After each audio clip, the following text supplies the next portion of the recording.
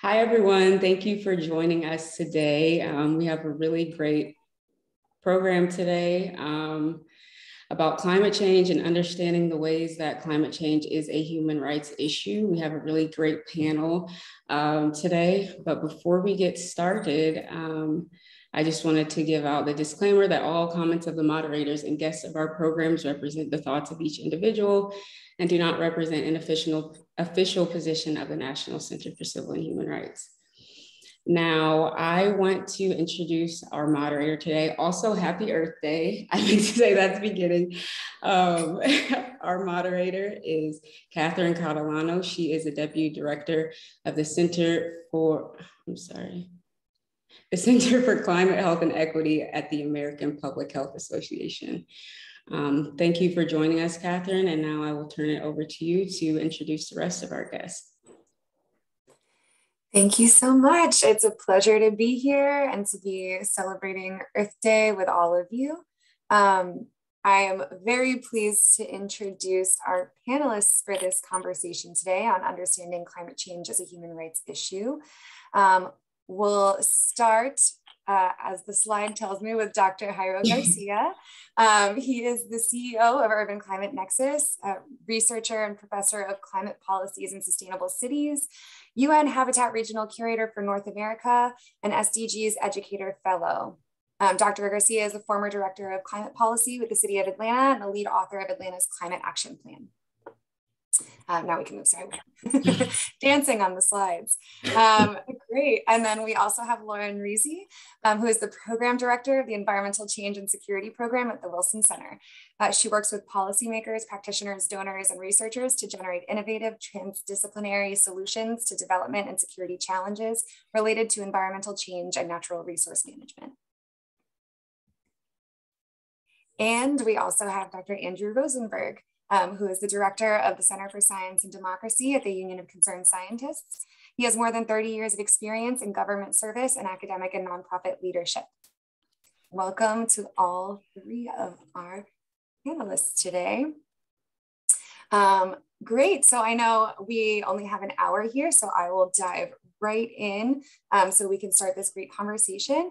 This is a program on climate and human rights, so we thought we would start with an overview of climate change and the causes and impacts on our society. So I will turn it over to Dr. Garcia to start us out today. Thank you. Good morning, everybody. I'm going to share my screen.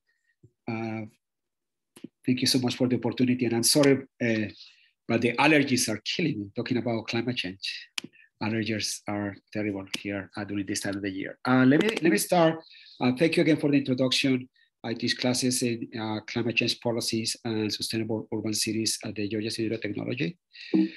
So I have 10 minutes that I write here in my timer to describe something that usually I teach during the entire semester. But I want to start with that. Probably you guys can see this picture. This picture is a real picture from a spaceship in the atmosphere, and basically showing the atmosphere. The atmosphere is basically what makes the Earth what it is. So if we have life in Earth and we don't have life in other planets, it's because that atmosphere that basically are gases that is staying in equilibrium. And basically everything that we love, I mean, you think about everything that you can possibly love, your parents, your kids, your dogs, the trees, the flowers, anything that you love is protected by the atmosphere. It's protected by that layer that unfortunately for other planets, they don't have it. We do have it. However, nobody's protecting the atmosphere. Nobody is protected. So right now we are dumping waste like there is no tomorrow, and nobody cares about what we're dumping there. Like we don't care. We don't care about what we are dumping there. And one of the things that we are dumping that is very, very traumatic is CO2, because CO2, which is carbon, it goes up, but it doesn't go to outside the atmosphere, it stays there. So if you have been in the old churches or you burn a lot of candles inside your house, you're gonna notice a dark layer in the ceiling from the carbon that you are burning. So the carbon, it just stays there, goes up and then doesn't go anywhere else, it stays there. So that's what happened with the atmosphere. So very quickly, here is what is happening. So you see at the left, how the Earth for millions of years has been in equilibrium. The equilibrium is the sun sends us a lot of energy in form of radiation. It gets to the atmosphere, it warms us, right? And then from the ice caps and other systems, we reflect some radiation back to space and then go back to space. So that's what has happened for many billions of years. And now when we are putting all our waste from our cars, from the food that we eat, from our airplanes, for all our industries, we are covering the beautiful blue layer that you saw. We are covered with dark carbon. And that is a problem because when we do that, the radiation gets in, but it cannot get out. And it produces something that is called greenhouse effect that you probably have seen when you go to the botanical garden, you go to the greenhouse, it's like, why this is warmer? It's because this effect. So in that case, in the case of the botanical garden, is because they have windows, they have mirrors, windows that stop the radiation from being irradiated back to space. But in this case, it's the atmosphere, unfortunately. So we have plenty of evidence that we are tracking the amount of carbon in the atmosphere, and we see that it's increasing year by year. And with the increasing of carbon, also increasing the temperatures. So there is a correlation there, but also a causation. We know when we accumulate carbon in a space, then it gets warmer because it's the greenhouse gas effect. So this is physics. This is not about believing or not. This is just physics. You know, you drop something on the floor, it's going to fall. You know, it's just physics. And so this, when the people ask me like, oh, do you believe in climate change? This is not about believing. This is about we are doing this. We are emitting a lot of carbon emissions, you get it trapped in the atmosphere and it produces the greenhouse gas effect, warming the planet. So here is the amount of carbon that we are sending to the atmosphere in gigatons. And we said, oh, what is that, Dr. Garcia? What is that? So let me put you an example, how much carbon we are putting in the atmosphere. So, you know, everybody knows that hopefully an elephant, you have seen an elephant, right? So it is there in the picture. But look at this. We are, because we are able to quantify that, we are putting 30 million gigatons of carbon per year. 37 gigatons. 37 gigatons means it's 37,000 megatons. If we divide it by 365, so basically we are emitting 100 megatons of carbon per day. If one elephant weighs 2 tons, so 100 megatons divided by 2, that means that we are putting in the atmosphere 50 billion elephants per day. 50 billion elephants per day. But this is the thing, it's accumulated. So today we put 50 millions. Yesterday, 50 millions is 100. Before yesterday, 50 millions, 150. And before yesterday, another 50 million. And before yesterday, and last week, and 2 weeks ago, and 3 weeks ago, and 6 months ago, and every single day since the Industrial Revolution, we are putting 50 million elephants per day in the atmosphere. If you don't believe that this is a big number, I don't know why it can be, but I just go there and make the math. And somebody just makes me mad when people say, oh, humans cannot do that. Yes, we can. Yes, we can. We can destroy the planet, and we are doing it. We are destroying the planet, and we are doing it if we don't change our ways. We change our way. What we need to do, reduce our carbon emissions. This is way back from the NASA, 400,000 years ago. And you can see that the last century, you see the peak in the last few years, the peaks in the 1950s. We never had experienced such amount of carbon in the atmosphere, and we know why it's doing it. We are doing it with our industries, etc. So how we know that? Well, the air is increasing in temperature. When there is a lot of heat, you know, the ice is melting, so the glaciers and the ice caps are melting. Just ask any person that going to the ski resort. You see less and less ice, snow, and then that all the water goes to our rivers, and you see a lot of floods. And then you see the sea level increasing because we are measuring, and we see that our vapor is going up the atmosphere, and we see the intensity of the rains. We see over and over and over and over and over and over again. So what is happening right now is that the temperature of the earth is warming alarming rate. And then we talk about, in the scientific community, we talk about Celsius, because that's most of the world is talking about Celsius. We hear in Fahrenheit, but because this is an international problem, we talk about Celsius. So in Celsius, the body of the human being, the regular body, is 36 Celsius, you know? So if we increase for 2 degrees, that would be hyperexia, meaning that we're gonna have a fever and you have to take you to the hospital, and then increase that, you're gonna kill the person. That is happening with the planet. if the temperature increases beyond 2 Celsius, basically and there is no hospital that we can take the planet. Basically, we're gonna kill the planet as we know it. You see here that those segments basically showing the temperatures of the United States and the war from the 1800s. And as you can see, there's variations. Sometimes, we have a lot of reds here, and it's because the temperature increases because, we have war, we have droughts, etc. But as you can see, there is a consistent turning to the red, which is a clear indication that our planet is getting warmer and warmer and warmer. And then very quickly, before I finish, like, oh, Dr. Garcia, why is so cold today? Oh, why is so cold today? So first of all, because it's cold today doesn't mean that the rest of the year it was not warm, okay? And second of all, is because we are breaking that barrier that is protecting the North Pole. We are protecting that is called we are basically changing the temperature that is getting so warmer in the southern atmosphere that the cold that is in the North Pole is going down. Because that is physics. If you, for instance, having a barbecue and you open the door, you see that the cold air goes out, right? Because it's outside, it's hot. So the cold that is supposed to stay inside the house, that is protected something that is called the vortex. The vortex protects that, the North Pole. And because the temperature is getting so warm, the vortex is breaking. So basically the door that we have between the house that is cool and the barbecue outside is broken. So all the cold air that in North Pole is going out. But if you go to the North Pole, you see that the temperatures are increasing. This year, we had the highest temperature in the North Pole ever recorded in history.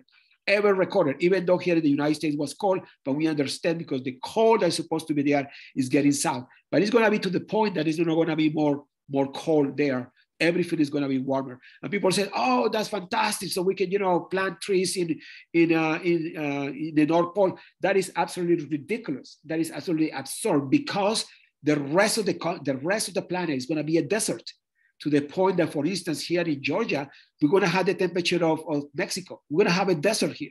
How many people in Georgia want to have a desert here? I don't know, but I live here. I don't want to have that temperature here. So this is something that we need to address very seriously. I talk about the vortex, but I'm not going to spend more time explaining that. But this is just a very serious social justice problem. Why? Because the people that are being affected the most are the poor people. Right now, the tropics is where the temperatures are increasing the most, and those people are having enormous droughts. What happened is that, oh, who cares about these people, right? Well, those people need to live somewhere, and because they cannot live there, guess what? They are coming to the United States, or they are going to Europe. With the Syria crisis, with the Central America crisis of immigrants, is because climate change. And then the other thing that I want to mention is here, for instance, in Atlanta, more people die from heat strokes than the entire population of the United States are dying from hurricanes and tornadoes combined. And why those people are dying? Because they cannot afford to pay the bill, the electric bill during the summer, which is extremely high here in Atlanta. So we are killing the poor people. We are killing the poor people now, and sooner or later, it's going to hit us all, because climate change doesn't discriminate. So sooner or later, doesn't matter how much money you have, there is no place on earth that you can hide. Climate change is going to get you down. So we better get it with the scientific community, get it better with our members of the community, and demand climate action absolutely right now. The scientific communities give us the alarm. If we don't take action now, the consequences are going to be devastating. So with that, I want to just go the floor back to Catherine. Thank you, Dr. Garcia. You just covered an astounding amount of ground in 10 minutes. Really appreciate that overview for the viewers today of climate change, why it's a problem, why it's so urgent. It was great hearing from you on all of those fronts. And, you touched on this, but in addition to us killing the planet and causing warming and causing all of that, this has just such an astounding human impact. And it's really about climate change killing us, killing humans is a huge part of this conversation. I'm going to touch a little bit on that now. Again, I'm from the American Public Health Association. We work on a wide variety of public health issues, but climate change really does pose one of the most significant public health threats today. Just all of the interconnected impacts on human health. Dr. Garcia spoke about extreme heat and how that impacts folks and sends them to the hospital. Those heat waves are just becoming more and more intense. It's so dangerous for people, especially outdoor workers, especially people that don't have consistent air conditioning. Extreme heat can also make cardiovascular illnesses worse, and we see that a lot. Also, warmer temperatures and changes in precipitation from climate change can expand the geographic range of disease-carrying insects and vector-borne diseases, being another health impact that is really serious from climate change. It's from greenhouse gas emissions making air quality worse, trapping pollution at the surface level here, and increasing allergens that aggravate respiratory and cardiovascular illnesses. You're seeing a lot more, especially in communities that see a much greater concentration of those air pollutants, particularly communities of color and low-income communities in urban areas near highways and freight corridors.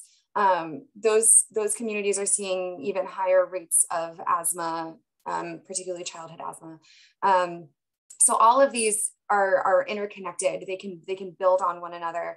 Obviously, there's also climate change. These increased carbon emissions in the atmosphere lead to pretty extreme weather, be it intense storms that put people's health and safety in danger, and lead to a lot of issues with stormwater, and that impacts our health. Also, but all the way to the other end on droughts, causing more frequent and intense wildfires, which cause really horrible air quality issues for people, and also drought that impacts our food systems and makes it harder for folks all over the world in different areas to have access to healthy and abundant food sources.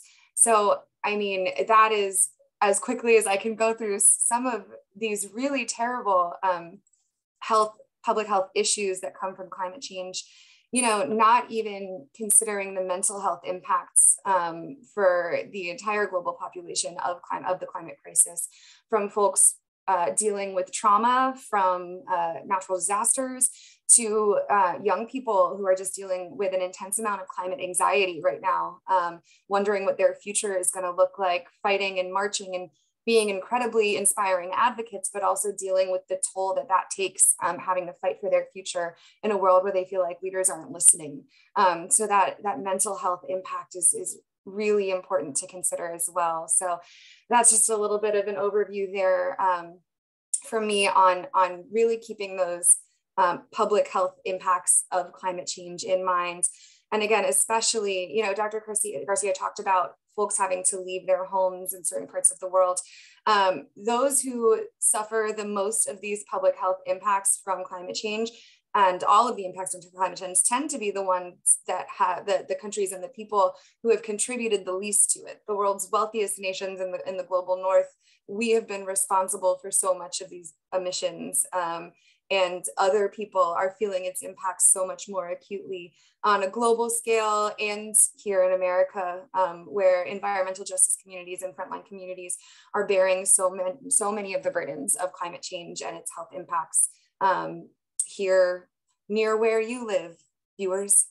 So just really want to stress the human element of this crisis and how urgent it is to continue addressing this by reducing emissions, by investing in resilience and adaptation, by educating and spreading awareness and passing ambitious climate policies that are really going to get us where we need to go, not just to protect our own people here, but to clean up the mess we made on a global scale, to be frank. So that is my time on the public health impacts of climate change. We have a couple other angles to share with our viewers today. So I will go ahead and pass it to Lauren Reezy to talk about the human rights lens on climate change. Thank you, Catherine, and thank you, Dr. Garcia and Catherine, for laying a pretty strong foundation for the discussion and some of the complex ways that climate change is reshaping our world. I want to start with the caveat that I am not a human rights expert, but while my entry point for this conversation is really focused on how can we create a more climate resilient world, I've come to understand that responses to climate change must be underpinned by issues of equity, justice, and human rights in order for those responses to be effective. Dr. James Gatti wrote a piece for us recently at the Wilson Center, and he says that without centering race, identity, and indigeneity, climate responses will miss the mark. And I think I've carried that forward in each of the conversations I've had subsequently. So climate change has the potential, and indeed already is, magnifying the hardships and challenges that households, that communities, that countries are facing in their daily lives. In short, climate change is and will increasingly act as a risk multiplier, whether through slow onset impacts like drought and rising sea levels, or shocks like wildfires and intense hurricanes. Climate impacts have immediate effects, but they also have cumulative effects that compound over time. So for those people already living on the edge who struggle to put food on the table, to send their kids to school, to provide safe, clean drinking water, those pressures that they're already feeling in their daily lives are exacerbated by climate change. In many of the places most exposed to climate change, populations are impoverished or marginalized, and the governing mechanisms, the institutions, the systems necessary to help populations adapt to climate change are lacking. And the systems that do exist will also feel the pressure of climate change, further diminishing their ability to effectively protect populations, whether through preparation, mitigation, or response. And I should mention that many of these communities are the least responsible for climate change itself. Many of you will remember the 1-2 punch of Hurricanes Eta and Iota in Central America in 2020. The hurricanes left water systems contaminated, exposing over 1.5 million children to diseases. There was severe damage to over 1,200 schools, and at least 1.5 million people were displaced. This is in a region struggling with forced displacement, violence, corruption, and unemployment. But you can also look north to our own country to see how climate change disproportionately worsens conditions for marginalized groups. So you might remember the Texas freeze last year, where there were major power outages. Some people with the means to get out of town escaped, some even to Mexico, or they stocked up on essentials. The storm didn't discriminate, though, in terms of where power was knocked out. But for people of color and low-income communities who didn't have easy access to cars or money to stockpile supplies, the immediate effects were harder hitting. One group provided groceries to families in need reported that 90% of those families were Black or Latino. But the impacts are also longer lasting for marginalized groups. For people whose income is reliant on being able to show up to their place of employment, for example, the Texas storm's impact extended beyond the freeze. It takes impoverished and marginalized groups longer to recover from a disaster because they don't have the additional resources, whether financial or otherwise, on which to draw. These inequities are spotlighted by disasters, but they're also pretty evident before a disaster. So these connections are not just important for better understanding climate-related risks, like where there are potential threats to specific populations or communities, but also reshaping our responses. And I feel like I've gone on long enough here, but I think when we get to the discussion, I think it would be really helpful to think about what that response looks like in order to create more resilience. I think there's a lot of opportunities to find co-benefits in climate responses that are both supporting human rights and supporting a more climate resilient world. Thank you. Thank you, Lauren. For our last piece of table setting here, I'd like to turn it to Dr. Rosenberg to talk about the disinformation campaigns around climate change and sort of how this issue has that economic lens as well. Thank you, Catherine, and thank you to the National Center for Civil and Human Rights. It's a pleasure to be here. So I'd like to start by making a distinction between disinformation and misinformation. So some people think that there's lots of information out of there and some of it just is wrong and it's someone who tweets out something that's incorrect. And of course there is that, and there's also a huge variety of opinion in what different people might view information in different ways. But there also are concerted campaigns to disinform the public, to disinform the political process, and to disinform our public policy. And that means someone constructs a campaign that is based on falsehood, has a whole set of tactics to try to either cloud or misdirect through disinformation some kind of activity related to public policy or public health. So a classic example of that is, of course, the tobacco industry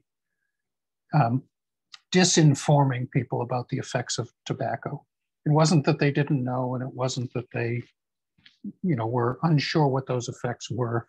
They purposely constructed a campaign with tactics that are still used today by many industries and many politicians to confuse the issue and prevent policy solutions from going into place. And that's what I mean by disinformation campaigns. These are carefully thought out, extremely well-funded efforts to disinform the debate over climate change and over many other issues, including our democracy itself, which we'll talk about, I think, in the next section. So let's think about some examples of that. Why would someone want to do this on an economic basis? Well, as Dr. Garcia pointed out, we've had a very long, reasonably stable environment that humans and the systems around us, the ecosystems around us, have evolved to adapt to. And we have a relatively short industrial period that is based on the conditions that effectively we have now in the last 100 to 150 years. So the rates at which humans adapt are relatively slow to the rates of that the climate is changing.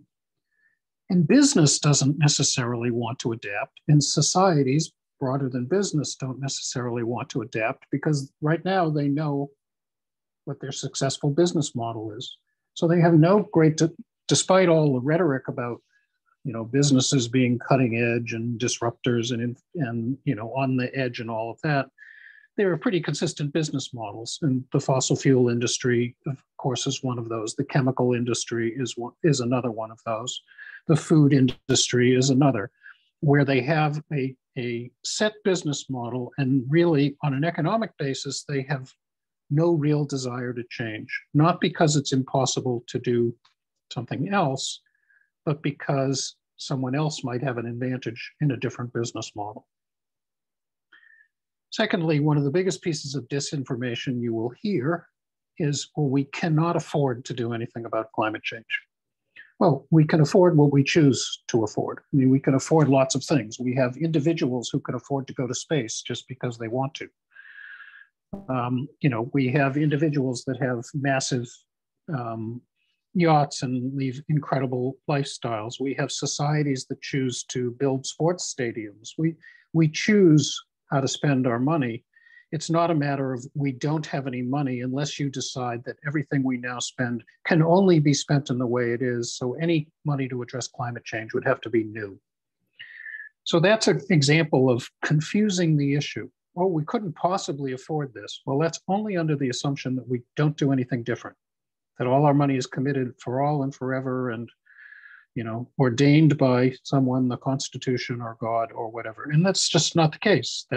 We make a specific choice. We don't have, another piece of disinformation is the science is uncertain. Well, yes, science always has some uncertainty in it, but there's a big difference between being uncertain about every single detail and result and knowing what you must do. As Dr. Garcia explained, there's no uncertainty that climate is changing and we are warming very fast. There is no uncertainty that there are dramatic impacts from the warming that we know about. Do we need to know exactly the endpoint to take some action? Well, that's like saying you only treat the patient after they're dead, because that's the only time you know the endpoint. So the uncertainty argument is a false argument, but a very effective disinformation strategy.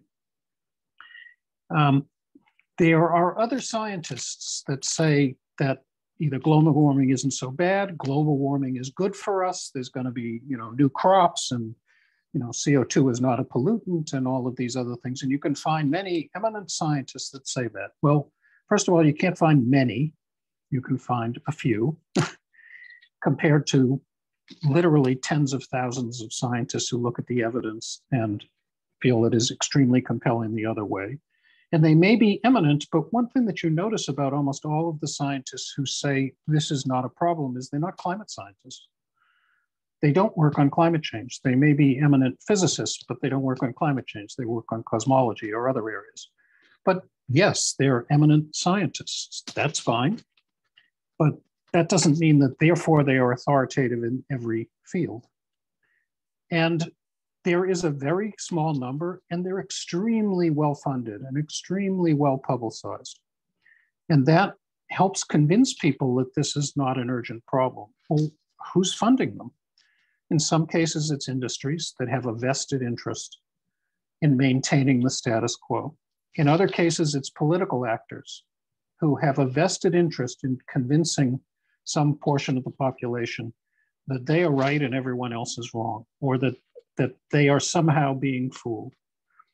And so there are extremely well-funded campaigns funded by Koch Industries, by the Mercers, by the Scaife, by many other wealthy interests, by the American Petroleum Institute, by most of the major oil companies, that confuse the issue and therefore make people throw up their hands and say, I really don't know what we should do. Now, finally, I want to address two other critical pieces of disinformation that I think are really important here. One of them is that you will often hear, well, this is all about choices. Andy Rosenberg, if you are worried about climate change, then you can stop driving a car and, take a bicycle to work and don't eat anything. And, you don't need to live in a nice house and you don't need to have the heat on in the winter. That's your choice. But why do you inflict that on everyone else? Well, that's as if everyone makes their decisions without influence. Drug companies, food companies, oil companies, car companies will say, oh no, we just present choices to the public. Oh, really? So you don't really spend any money on advertising trying to convince people to buy your products? Is that how it works? I mean, if it's just about, well, make whatever choices you want, we just present choices, then nobody would advertise. And I don't exactly think that's how companies work. They have concerted, very well-funded.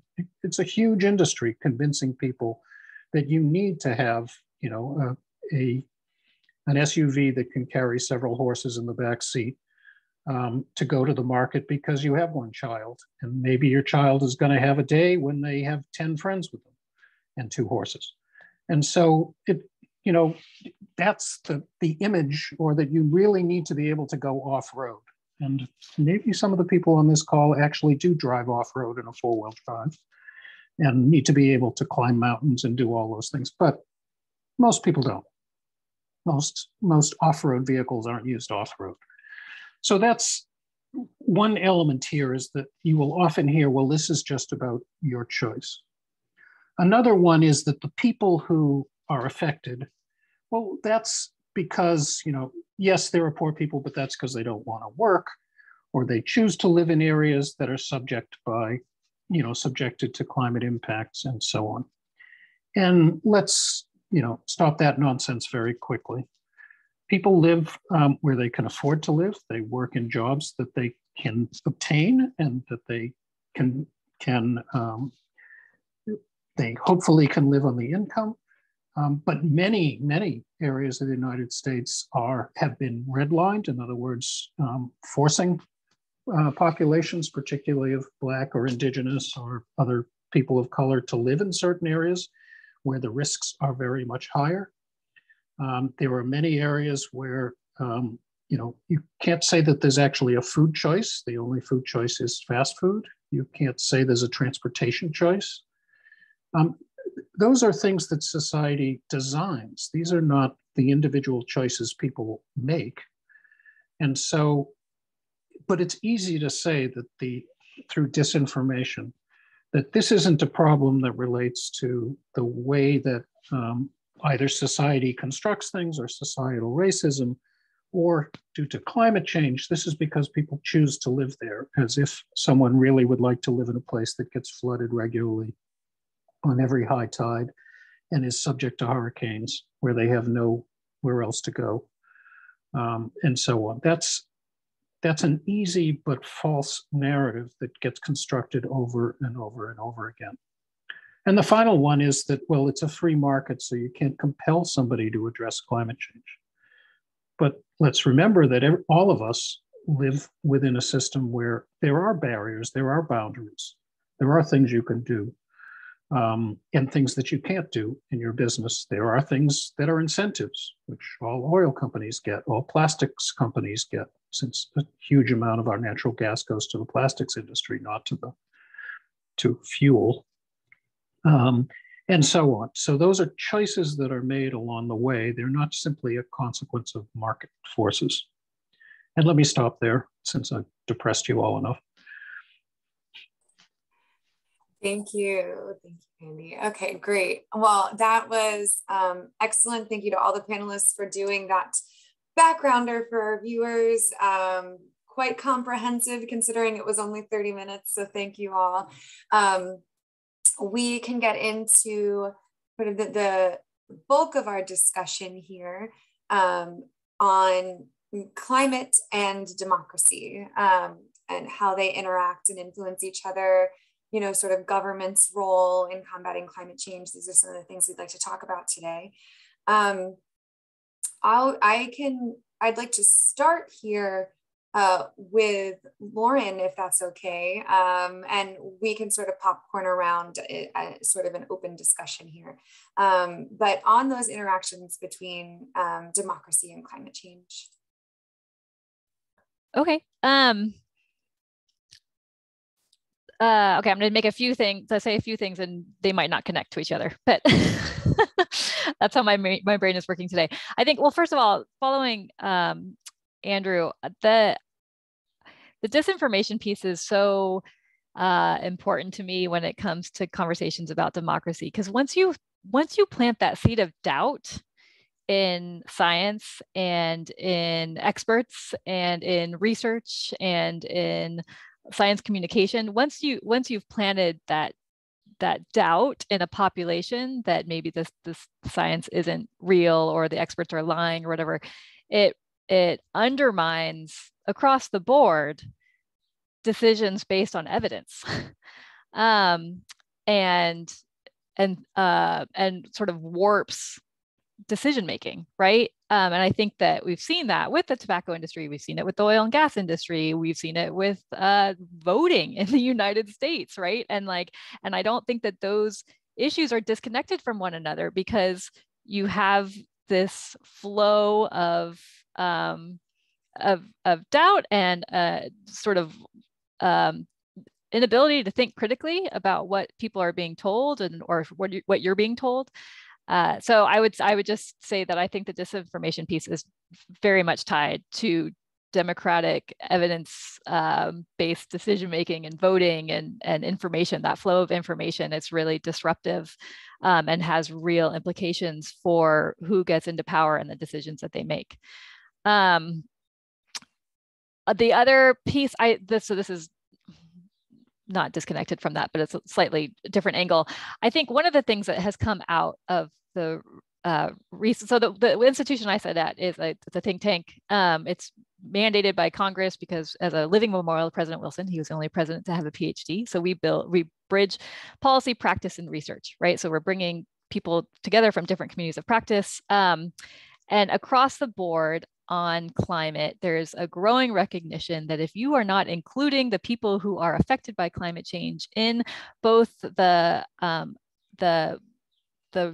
understanding of what risks they're facing, as well as what solutions are, like what sort of responses are needed, you're going to miss a big piece of the puzzle, right? And so it can't be this top-down response that doesn't include the perspectives and the knowledge of local leaders and local groups, and local, I don't mean to just put them all in the same bucket, because there's going to be a wide range of, of experiences and perspectives at the local level. But you have to have this engagement of decision makers from across the scales of decision making.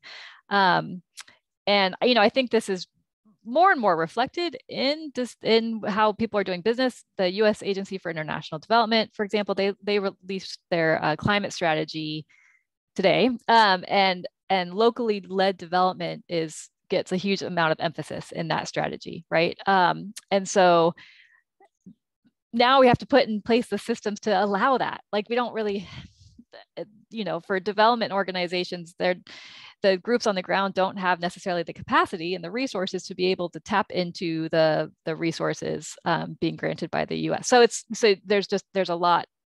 You have to do more than say that we need to include local groups. You need to figure out how to do it in ways that don't burden those groups. And so I think, just in terms of democratic approaches, the power is supposed to be with the people. So making sure that the people are at the table is a big piece of the climate response. I would also say that, rule of law is incredibly important in both supporting and maintaining the underlying systems that can enable climate resilience. And so in a lot of the places most exposed to climate change, those governments are fragile. There's a really weak relationship between society and the government. And where you have a weak relationship between the society and government, or you have sort of places that are affected by conflict, it's going to make it that much harder to provide sort of the resources and capacity to respond to climate change. And so democratic processes and climate responses kind of go hand in hand. You have to, and sorry, I will stop in a minute, but like, one of the key things to remember is that because climate change interacts with so many different, political systems, social systems, economic systems, you can create climate resilience by supporting women's empowerment. Like, you can work across systems to create climate resilience. It doesn't have to be a climate response in order to create climate resilience. It can look like, providing girls education, providing access to family planning and reproductive health services, providing sort of alternative food markets, right? Like, you're just, anything you can do to create more resilient systems in a society is going to help them deal with climate change. Thank you.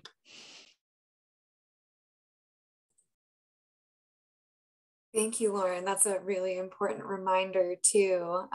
We have so many issues as a global society that we're dealing with, and can address several of them together.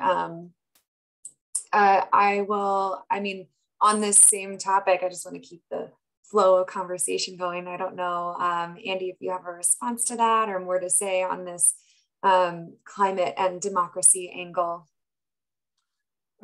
Sure. First of all, I agree with the points that Lauren was making. There is a lot about expertise and the dismissal of expertise that's become part of a political narrative. If you think about it, it doesn't really make a lot of sense to say, well, we shouldn't listen to experts. I don't know about you, but if I was hiring a plumber, I'd actually want somebody who was trained to be a plumber, or an electrician, or a house painter, somebody who had done it before, whether it's in the trades. I don't think that ExxonMobil, for example, would say, well, we don't need experts, just figure out some things to throw together to make gasoline. We don't need to listen. We don't need to do that on a scientific basis. Why would we do that?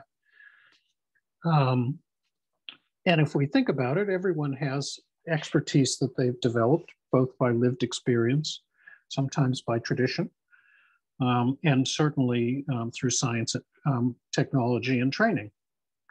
And I once had a US Senator say to me, everyone up here on Capitol Hill in the Senate is really, really supportive of STEM education, science, technology, engineering, mathematics education. They, in schools, they want a lot more science and technology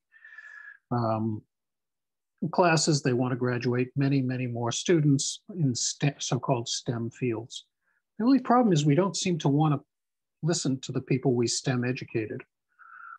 And to a large extent, that's true. I mean, it's this idea that you don't really need to listen to the people who spend a lot of time studying these issues. So there is also a science of democracy. That's something my program works on with political scientists. How do you make elections safe in the course of a pandemic? How do you increase voter turnout? What is the actual congressional map that would give fairer representation to all the populace within a state, which is now made on a political basis, of course.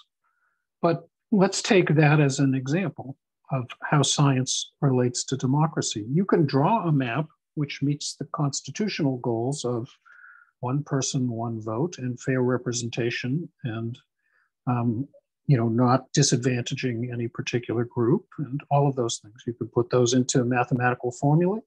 You can calculate literally an endless number of possible configurations of congressional or state legislative district maps. And in fact, we've done that with some of our partners. If you look at the maps that are proposed by state legislatures, they're based on two things: party control and incumbency. Maintaining the incumbents in safe districts and having more and more control by the party that's in power.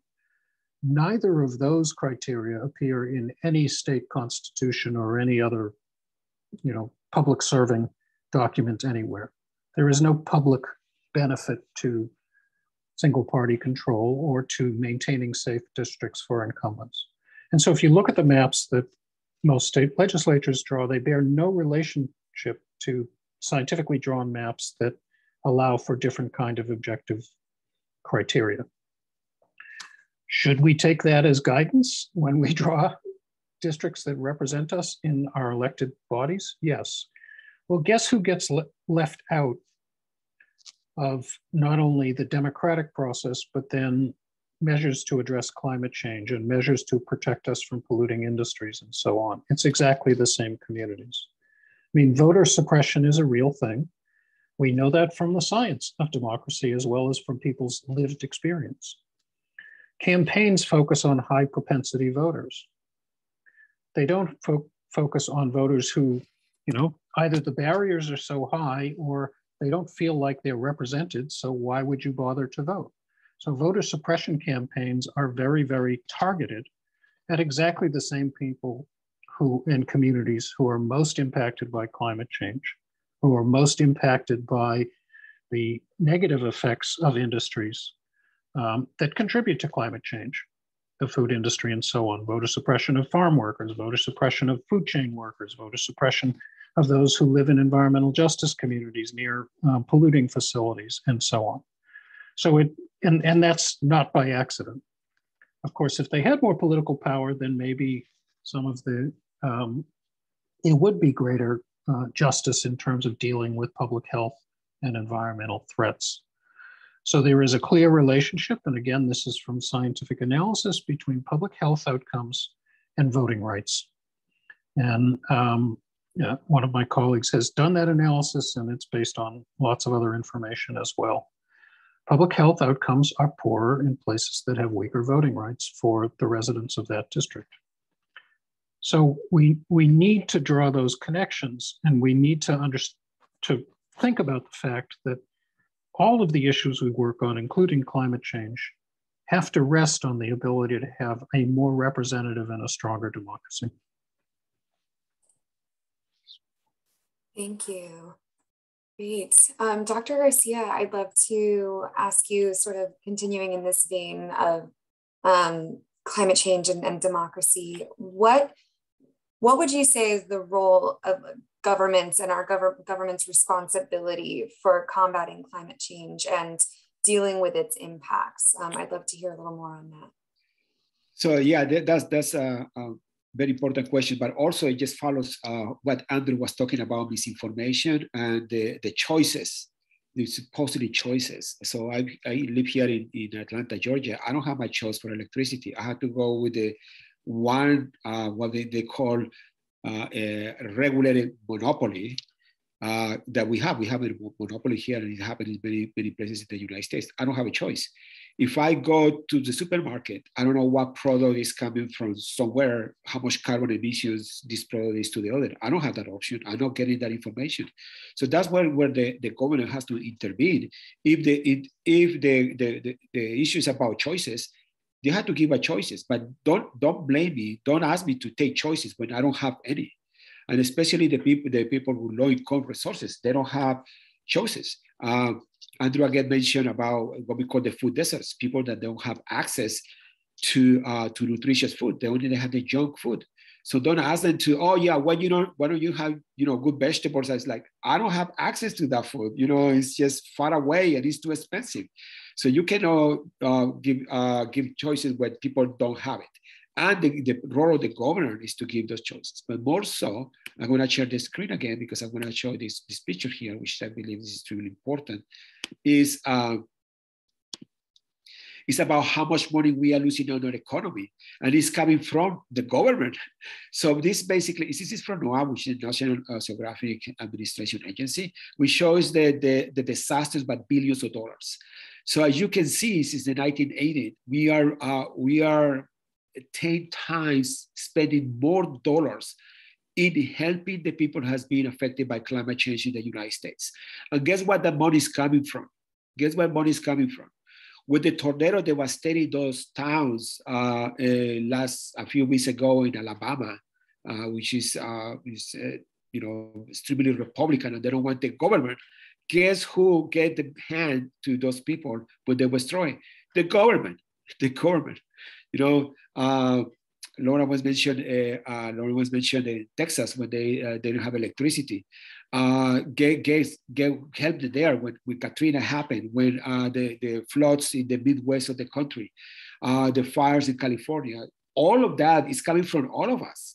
It's our money, but that money is coming from the government. The government is us. In a democratic country, the government is us. So we want to be sure that in the democratic process, the government is representing us. The government is as bad as we in a democracy elected. If we elect bad government, we're going to have bad government. But we elect good government, it should be something that is working for the people. So in that case, I do blame the responsibility of the individuals when in a perfect democracy. And that's the reason why, as Andrew was mentioning, is that the Republican Party that is very, very affiliated with the fossil fuel industry, they try to change the districts to avoid the people voting. So the poor people that have the ability to express themselves and to elect the governor to represent it don't have the choice. And that is creating a serious problem because right now, as we can see in Washington, most of the congressmen are representing the interests of companies and the fossil fuel, and just a few are representing the interests of the people. And if that is a problem, then who is going to help us when something happens with the disasters? More so, the governor is the one that allows us to get access to affordable energy. If you think that extracting oil and gas from the ground, taking all of that from the ground, purifying, refining it, distributing it, did you think that is just a good business? It's not good business. We are losing billions of dollars, trillions of dollars from our pockets because we, the governor, we are subsidizing those companies. We are giving them money so they can give us affordable gasoline because that process is extremely expensive. What is cheap is energy because the sun is shining outside and it's free. That is cheap. The wind is cheap. That energy should be cheaper. And the reason that is not cheap is because the fossil fuel industry wants to make it expensive. And that's the role of the government to be sure that we remove all those tax breaks and subsidies and all the economic incentives that we are giving to the fossil fuel and put it in clean energy. That's the role that the government has to do. Then we can compare, oh, do you want to have an SUV? Pay for the real price. The economics is what we call negative externalities, is that the people that are not participating in the transaction are paying for something that they are being affected, including, Lauren one mentioned about all the public health issues. Catherine, you mentioned about the public health issues that are happening from not only climate change, but also from the fossil fuel industry. So again, the government has an extremely important role in the democracy, in order to figure out how we move very quickly to the renewable energy and give us the real choices with the real price of the products that we can choose from. Instead, let the market do it, because the market is not going to fix anything. For the market was, extinctions will go, species go into extinction, people get poor all the time. So, because there's no function of the market to be equitable. It's no function of the market to be environmental responsible. That's the function of the market. It's the responsible of we, the people, which is represented in the federal government, in a democratic institution. Thank you, Dr. Garcia. Really important reminders there. And now, we've spent the last 55 minutes sort of outlining all of these very urgent issues for you all. We wanted to wrap up here, at least taking a few minutes to talk about what we can all do and what you can do as a concerned citizen of this world on these issues. And obviously we could have an entire webinar on this topic as well. But actually Ed Anderson, one of our viewers, submitted a question that sets this up really nicely. Ed is a retired science educator and meteorologist in the Atlanta area, and wants to know how he can contribute to informing communities. And, particularly he's concerned about the impact of urban heat islands and the growth of these areas. I'd love to, start out by saying informing communities and also informing policymakers. I think as a retired educator, you've got some great communication skills there, but really anyone going and speaking to policymakers, again, as we've said, there is so much government responsibility here to respond and to act. And we as citizens, we can go and speak to them, especially on a local level. So, you're in the Atlanta area, most cities and urban areas have a climate action plan. Somebody's drafting those, get in front of those folks. There's also on the urban heat island issue, which for viewers, anytime there is a heat wave, it is significantly warmer in cities, just all the people and the buildings and the energy and the cars. There's someone in that city making decisions about infrastructure investments and, what to replace roads and buildings with. And they could invest in more smart surfaces, reflective and porous surfaces that can reduce city temperatures, while mitigating climate change overall, reducing city temperatures right there, in, more of an immediate local scope. So, there are endless solutions, and luckily there are lots of groups and organizations, frontline communities, environmental justice groups who are engaged in these policy fights that are, able to be plugged in with and learned from. So I definitely encourage reaching out in your area. Does anyone else want to weigh in on this action piece? Andy, go ahead. Thank you. 2 points. The first one is all of our organizations, I'm sure, have some mechanism for people to be engaged. We have something called the Science Network, which sounds like the questioner would be qualified for, that helps train people on how to be most effective in terms of talking to elected officials or writing for local papers. And so getting involved in those efforts is really, really helpful, because you do have credentials, you do have your own experience that you can talk about that can be persuasive. Despite a lot of the challenges of our political system, constituency still does matter. So calling or interacting with elected officials as a constituent, as one of their voters, still makes a difference. And banding together with other constituents in a particular district can make a real difference. So we have something called local teams, where we get people together with science interests in local communities so that they can advocate on the issues they care about from a science perspective. So don't think that this is all happening at some other level and you can't be part of the discussion. The era of flying in the global expert on a climate change or any other issue is sort of over. People are much more accepting of experts within their own community than they are of bringing in somebody from somewhere else. So, the people who are your neighbors or who, your children or grandchildren play, sports with or something like that. Talking to people at that level can be much more important than having, just a global expert that hands down the word. And so I think there is real opportunity to engage. I think all of the organizations on this call and many others, if you go to their websites, you'll see those kinds of opportunities, as Catherine said. This is an all hands on deck moment, folks. I mean, it's not like anyone can really sit back and say, this won't affect me. It will affect you. So yeah, two things. One is obviously have the conversation. Have the conversation. We have to talk about it. We need to talk about it all the time with everybody. If you really care about climate change, bring the conversation all the time. And sometimes you get in a debate, but the science is at your side, and not only the scientific community, but also social sciences. So the good people are on your side. So have these conversations, make people aware of that. This is the problem that's going to affect us all. It's affecting us all right now. And the other important thing is vote. Go there and vote for people that are supporters of climate change, that have a climate change serious agenda. We need to exercise the most powerful tool that we have in a democracy, which is voting. The rest of the things, the things, just use your bike. I bike to work every day. I am a vegetarian for 25 years. I do my homework. But yes, you can do that because it's good for my health, but it's also for yourself. But collectively, the best thing that we can do is elect representatives that take immediately action on climate change. Yes.